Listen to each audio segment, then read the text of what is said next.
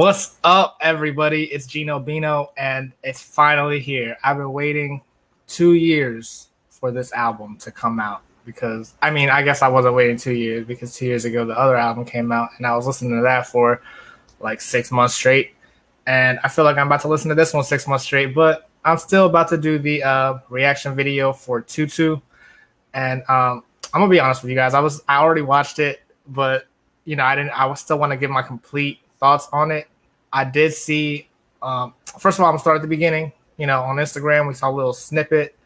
And at first I was like, who the fuck is that? Is that Black China? But the last time I thought Black China was in a music video, it turns out it was someone else. So I didn't want to make that mistake. I was waiting to see the video. I really was expecting her to, to rap. All right, but I'm giving away too much already.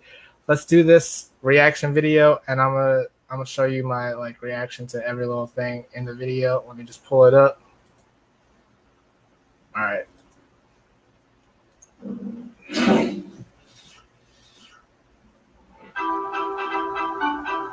I feel like he always has this shot. You can't pop like this. Everyone's saying he was trying to copy Kodak Black, with the hair. I don't know. I think that outfit is genius. The sprinkle outfit. It's like, how many times can you? I feel like Cardi B did it the best in the press video, where she was actually just naked, but she had pasties on or something. How many times can you do that? But this is genius. The sprinkles. I'm trying to figure out if is that hoodie supposed it's supposed to go all the way down, or is he wearing one that's extra big for him?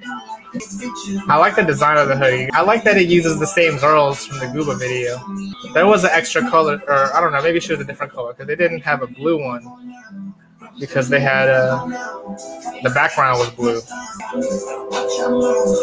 I love Jade. Jade is the perfect girlfriend, you know what I'm saying? She has not left his side at all. They're always together. I get it. He's trying to look because he said he had to sign it, the one line in the song about they look like clowns. So it's in a, you know what I'm talking about? He's like a jester.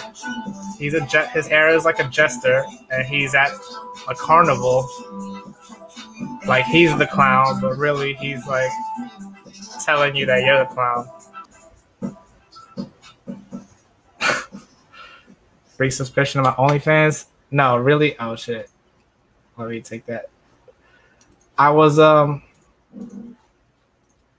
thinking, at first I was yeah, that's a funny joke. He always puts a funny joke at the end, but now you see what Cardi B is doing with her. Well, she said she was gonna be addressing the rumors and stuff on the OnlyFans, but now she's doing behind the scenes of her video on OnlyFans.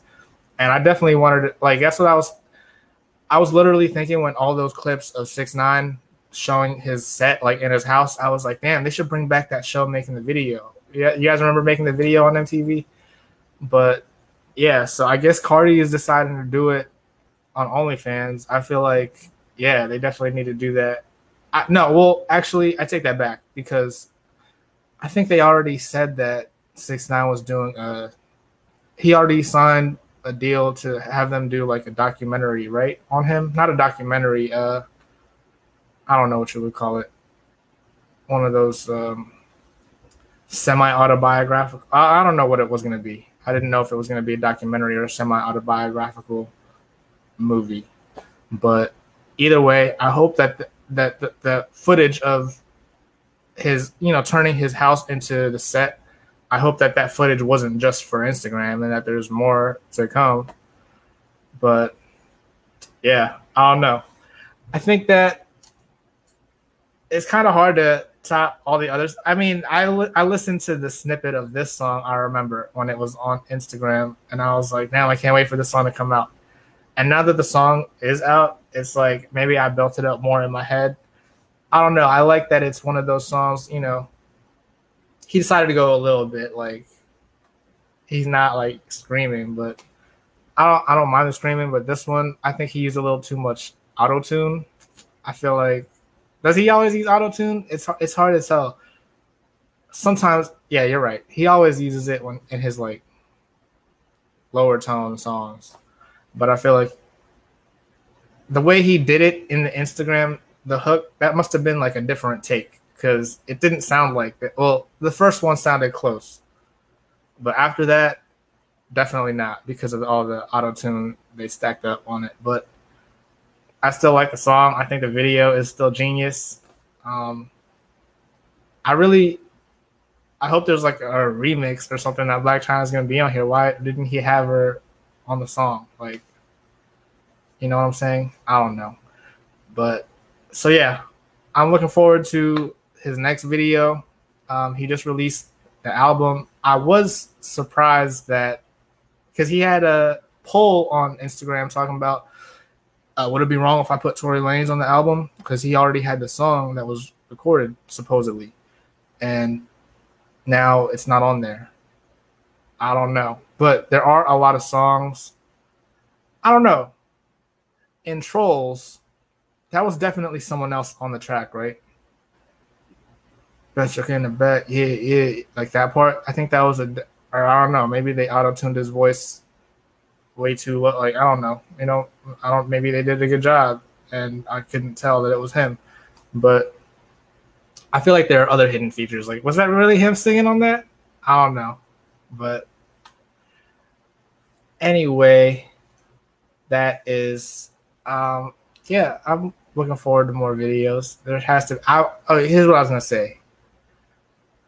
I hope there's gonna be like a deluxe version, and that's where the remix with Black China is gonna be on, and then he's gonna give us some like extra couple more singles, because like I feel like there's always some kind of surprise element with him. And I was also thinking, because they've also talked about how Cardi B and 6ix9ine don't like each other. I guess because 6ix9ine mentioned her in court as being a member of the Bloods, but I don't understand why that's a problem because Cardi says it herself. Bloody shoes, red bars. It's like obvious, right? So you can't. In the music video, like especially the one that she did with Blueface, like he's not saying anything new. So I don't think there should be any drama there. But I thought it was interesting that Cardi had Kylie in her video, so then 6ix9ine decides to have Black China in this video. Like that might have been what it was, and that would explain why she's not even like a feature in the song. He was just like, hey, I need you in the video because they're gonna use Kylie. I need you. You know what I'm saying? But I don't know. I don't know why they can't all just work together. And there was also, before the album came out, they were talking about there was a fake track listing, and supposedly Megan Thee Stallion was supposed to be on a song too with Nicki Minaj, but apparently that was fake. But it would make sense. Tory Lanez has been on every one of his albums, so this is weird that he's not on this. It is funny though because on one of his lives, DJ Academics was like, "Oh, if they thought the song with Nicki was controversial, wait till they hear the song was one of the hardest in the game or something like that." I don't know what he said, but clearly he was talking about himself because he's a feature on there too. But yeah, I don't know. I'm looking forward to more. I'm sure there's something else coming. I'm definitely going to be tuning in to the concert or his little live stream concert. I still need to get the app.